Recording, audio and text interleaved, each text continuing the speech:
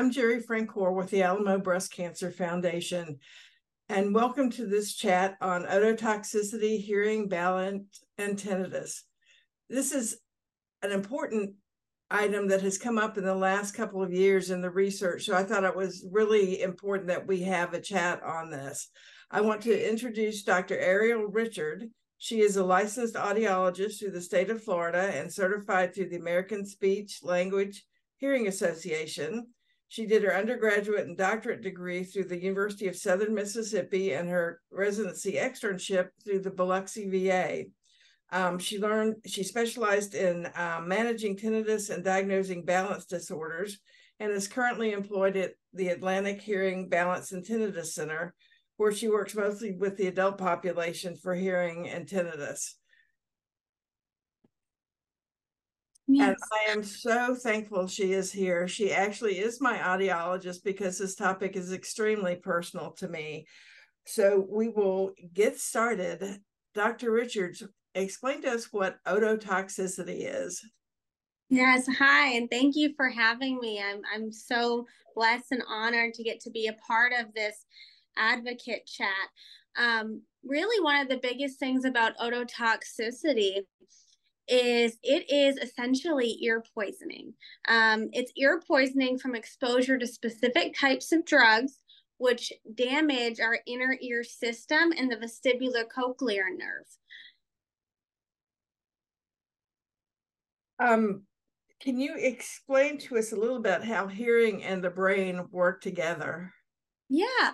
So one of the reasons why ototoxicity is so detrimental to brain health is I actually have a lovely diagram. I love this.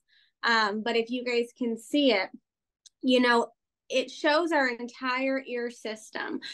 Your ears are the funnel for the brain, okay? So when we're hearing, the sound travels in the ear, it hits that little eardrum. Okay, it moves the little bones, and then it travels to our organ of hearing. That's our cochlea. The cochlea is directly attached to the balance organ. Okay, when sound passes through there, it travels up the auditory nerve where it gets processed on either side. If there is an issue along the pathway, your brain doesn't receive the information that's needed to process information. And processing loss is one of the number one reasons which brings people in when they have a hearing issue. So when there's ototoxicity or this cochlear region becomes damaged, those little hair cells inside your cochlea, they can't regrow or repair themselves. What's done is done. So it's extremely important to understand how ototoxicity works, who is at risk for it, and what can happen if intervention isn't completed. But it's one of those things that if we don't talk about it and we don't acknowledge that it can happen, then we're not going to be prepared to handle and treat the issues when they come up. Can you explain a little bit about what causes ototoxicity? Primarily in this chat, we're talking about the cancer drugs that we take to treat cancer, but all the other things that can also cause ototoxicity as well? Absolutely. So especially with cancer treatments, you know, these drugs are amazing to help treat and keep people alive. But there are side effects to everything that we take into our body. There's side effects to things that we even eat in our foods. So one of the things about these certain drugs is a lot of them are used to treat cancer with chemotherapy, radiation, cisplatin, carboplatin. Those are all relatively ototoxic. And it's not that we want to stop people from taking these drugs, because these are life-saving medications, but we want to understand the full scope of what they have on the remainder of the health and how somebody moving forward from recovery can look into their overall health to ensure that they're maintaining that healthy lifestyle. When we're diagnosed with cancer, we are told to go see a dentist to get any dental work done. A lot of times, cardiac workup. But can you explain why it's also important to get a baseline on your hearing? Absolutely. So, you know, we know these medications are going to have side effects. And so your hearing is one of your senses. And so if we're not getting a baseline to understand where we're at prior to treatment, then how are we going to be ready to intervene when something changes? You know, the purpose of getting a baseline done in any aspect of our health is to monitor and track when changes occur. And so that goes with the hearing, the balance system, you know, with your heart. It's, if we don't know where we're starting, then how do we know when things changed?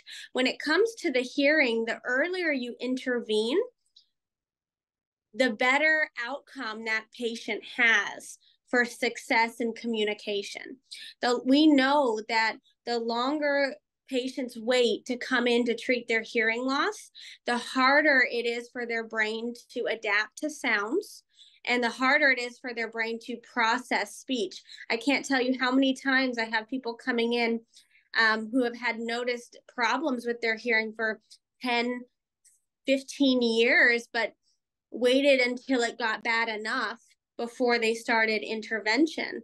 And unfortunately, for those patients who wait so long, they have a more difficult time rehabilitating their brain back to sound. If you lose your hearing tomorrow, and you would be banging on the door trying to figure out, you know, what's going on. But when you lose it gradually, it's even more scary because you don't realize what you're missing until you get it back.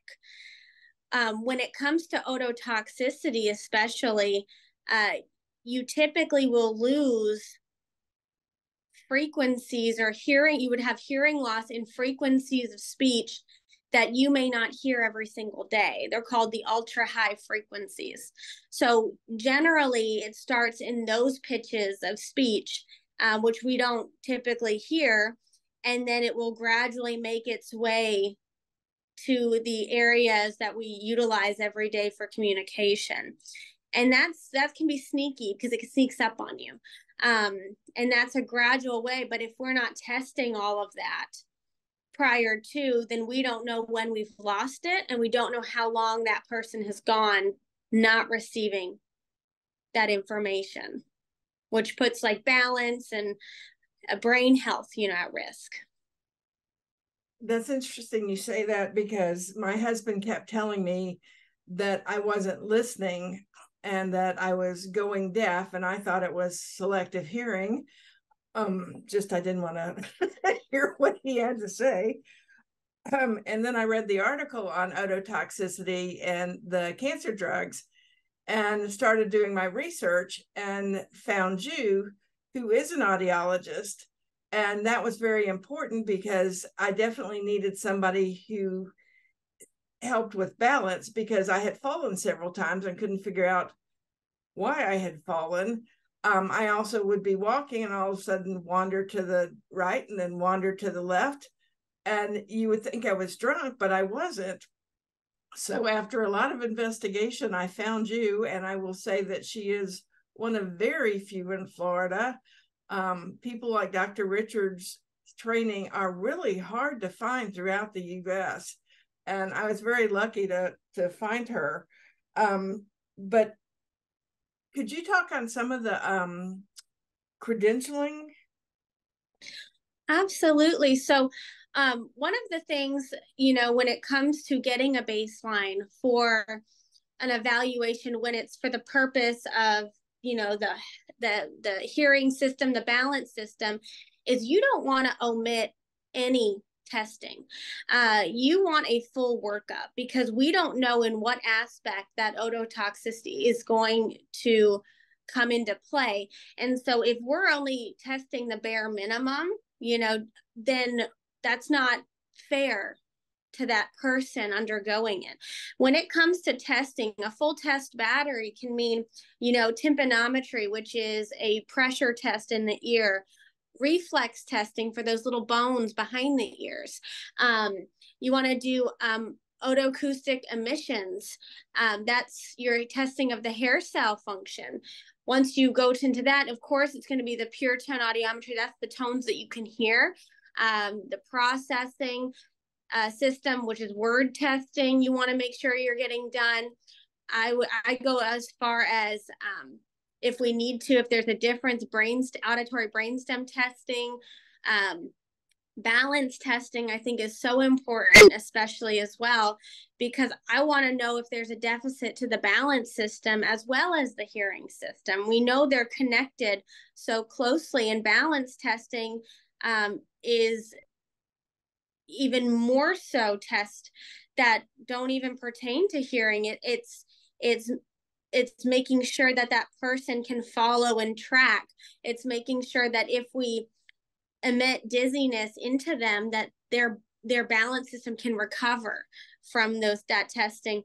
And an audiologist would be the person that would be able to do all of that. Unfortunately, with hearing alone, it's not regulated as well as it could be.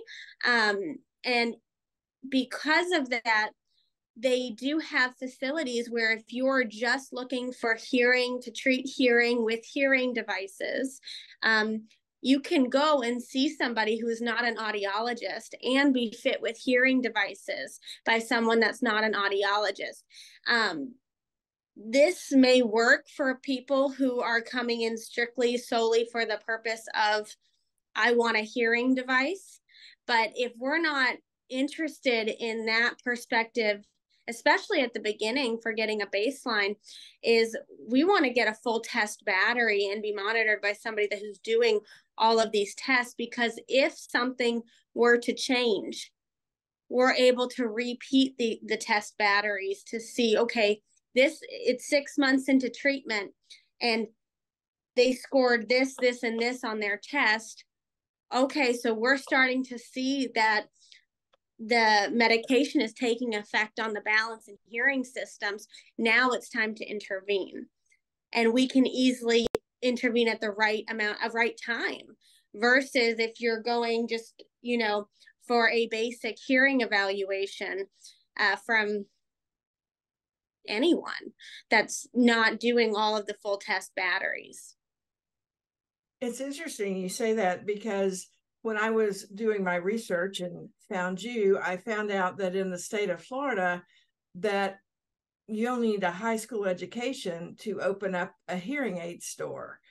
And it's very important that people, when they want to get a baseline test, that they actually do the research and find an audiologist.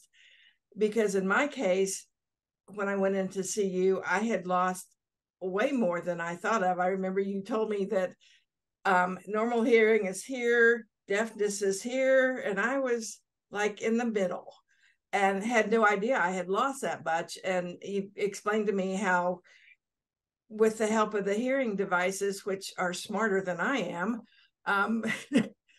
I got 96% of my hearing back.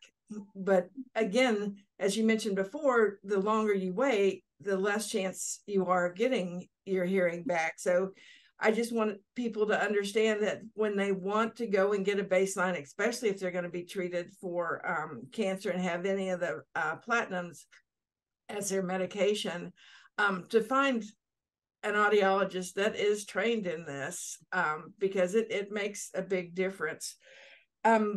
That's the other thing I want you to talk about, is the risk of falls and cognition with hearing loss. Well, and that's, to me, I think that's the most important reason why you treat your hearing loss with hearing devices. In your circumstance, with you bringing it up, it's what we're looking at is we're saying, okay, we have found a hearing loss. If we restore the hearing back to normal, put the hearing device in your ears at your level of prescriptive need, what is your percentage of your ability to detect speech and understand speech. And that's where like you scored the 96% on that test. When we elevated the words, you were able to do very well. I look at that as there are people who have waited so long that even when we elevate the level to which they need to hear the words, their ability to process the speech is not what we want it to be.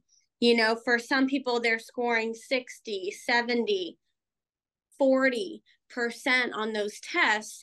And it's a harder conversation to have because, okay, yes, we need to treat the hearing loss by amplification, but we're only going to be at a 60% understanding rate.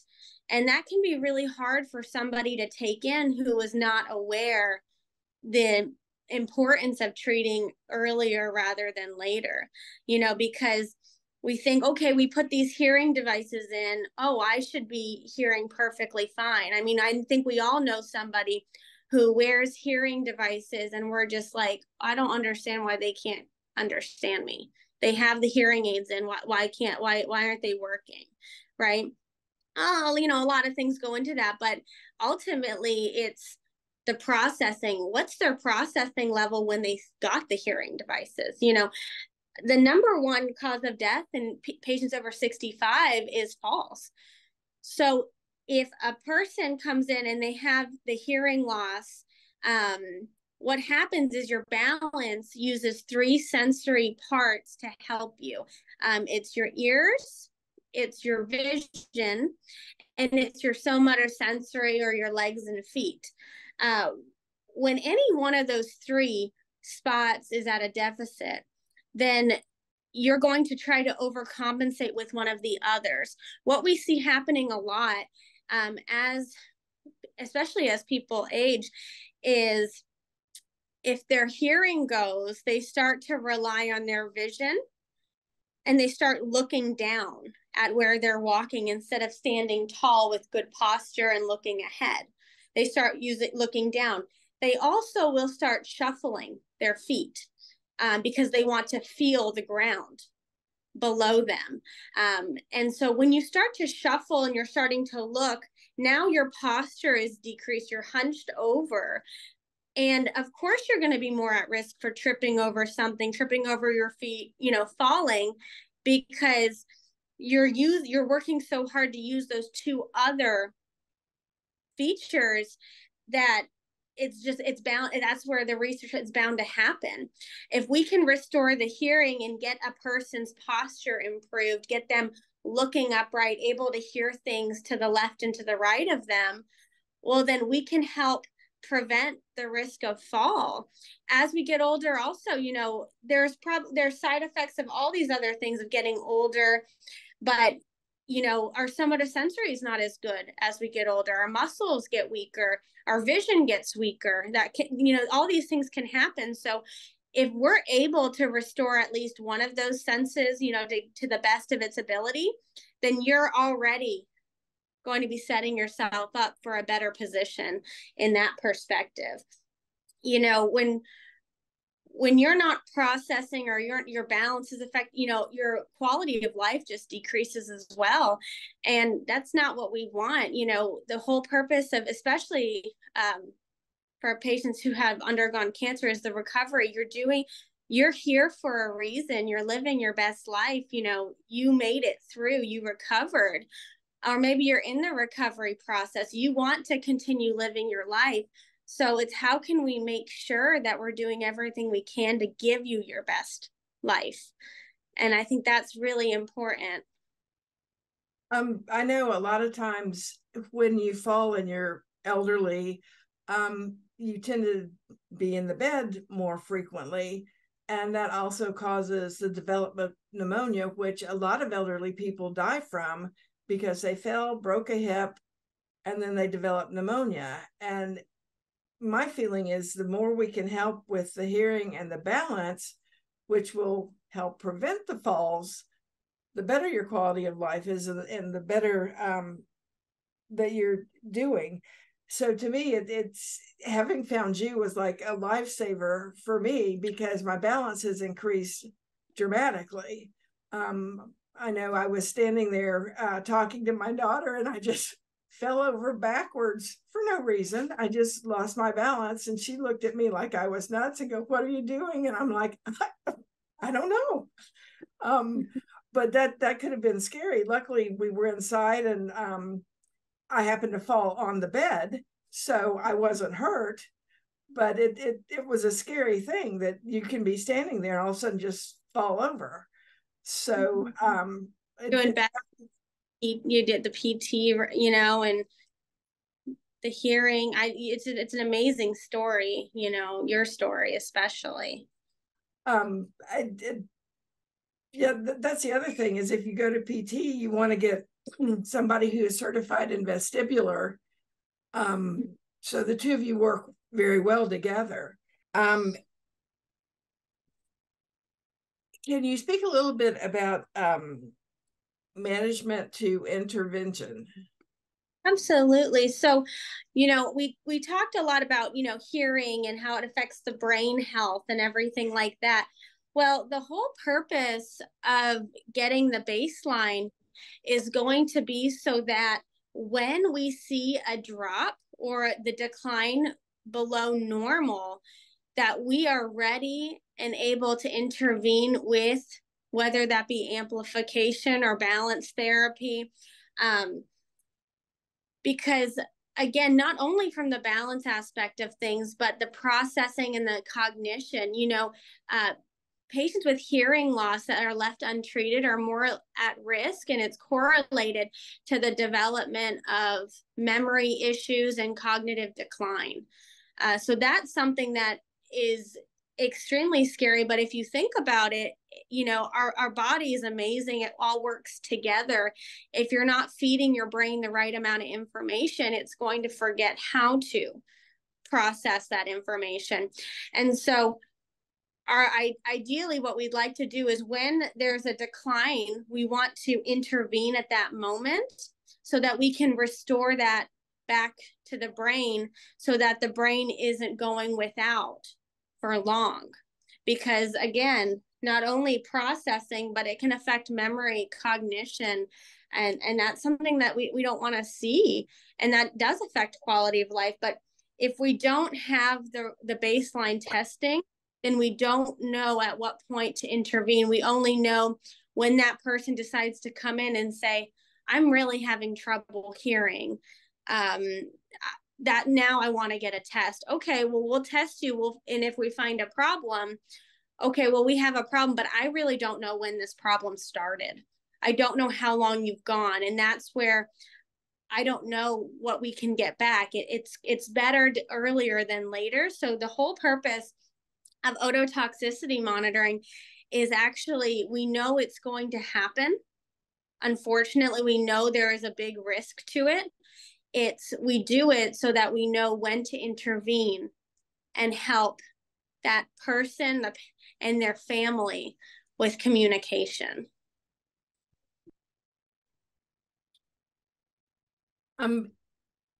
When do you suggest, I know when you've been diagnosed with cancer, you need to get all your baselines done before you start treatment.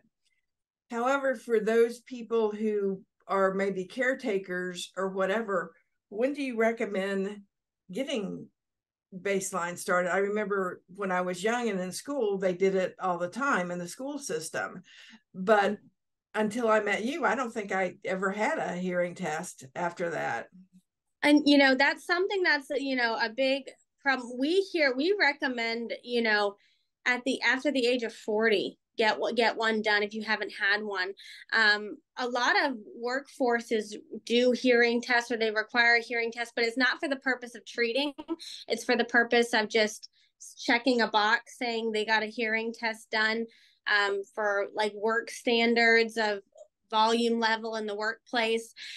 But one of the things that with kids especially is you know, when a baby's born, they're getting a hearing exam, you know, while they're still at the hospital. If they don't pass that hearing screening, they're being referred to an audiologist for an even bigger hearing exam.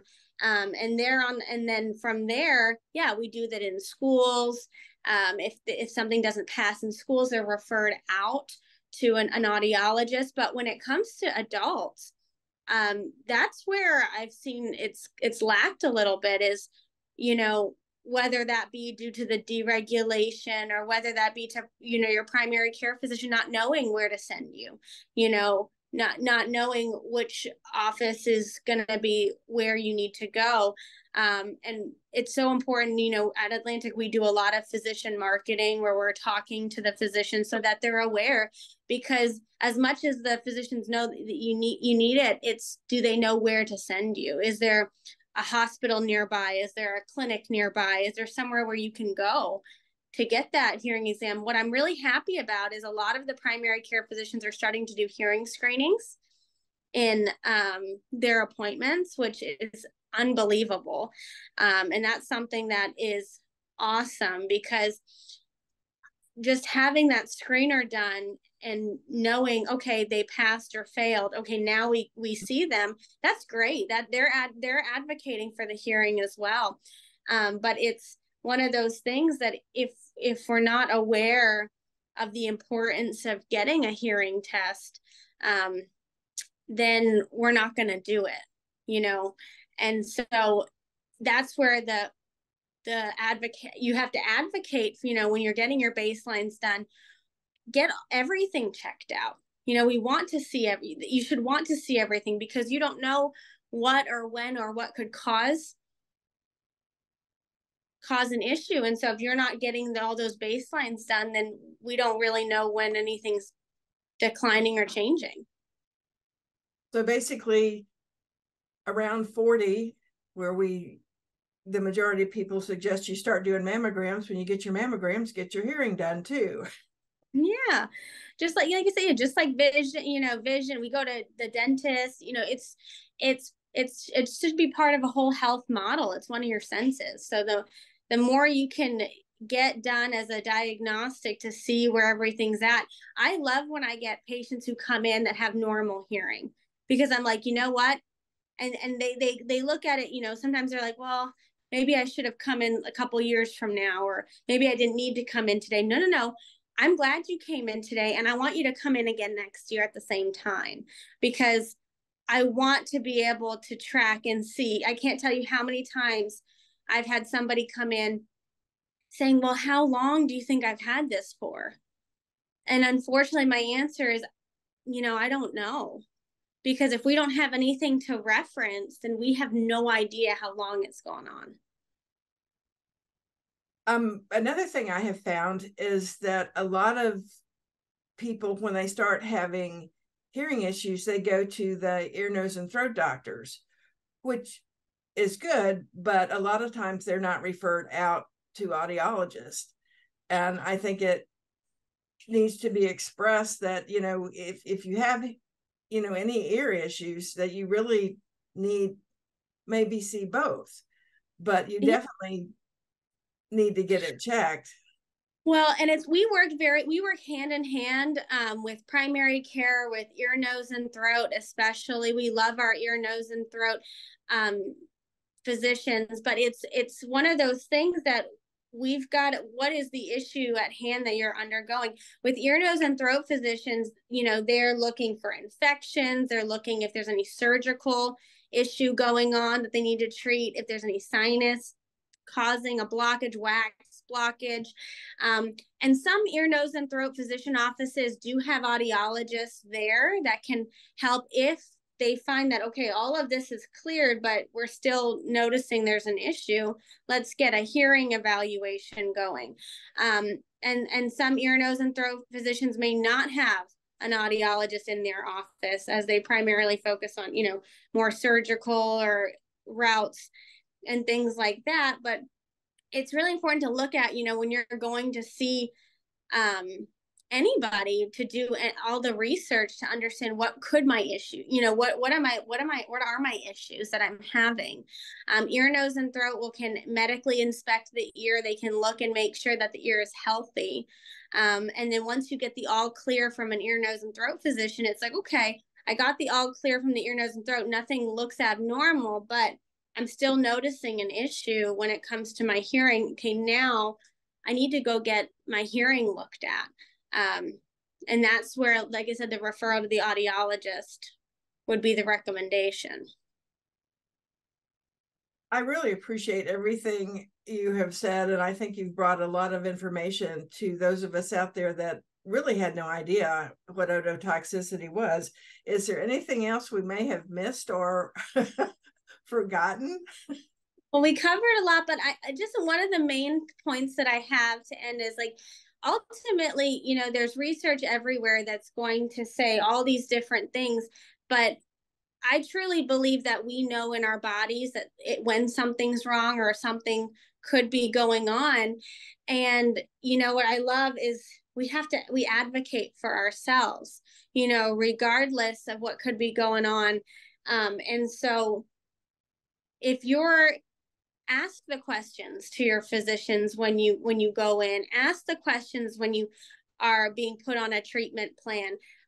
Get the baselines that you believe you need to get done, because if we don't continue to advocate for ourselves, something can always be missed over on accident. And so, especially when it comes to the hearing and knowing the impact it can have on the brain, I just encourage anybody undergoing any type of treatment, or if you're not undergoing treatment and you're just thinking, everything looks good, maybe I'll just go get a test done. Yes, go get it done. A lot of times, insurance will pay for the preventative appointments, and so go and get it done. If you're curious about it, just go and do it, because otherwise you may regret not getting it done down the road. And so just my biggest points are just advocate for yourself, ask questions, be involved with your treatment process so that you're fully aware and you understand, the measures that are being taken to help you. Well, I want to thank you again. Again, this was Dr. Ariel Richard. And it has been very informative. And thank you so much for being part of this advocate chat. And I also would like to thank all of those who have listened. Come see us in Texas at the Alamo Breast Cancer Foundation Advocate Program in December. Again, this has been Alamo Breast Cancer Foundation Advocate Chat on ototoxicity, hearing, and balance. Thank you so much, and we'll see you next time. Thank you for having me. Take care, guys.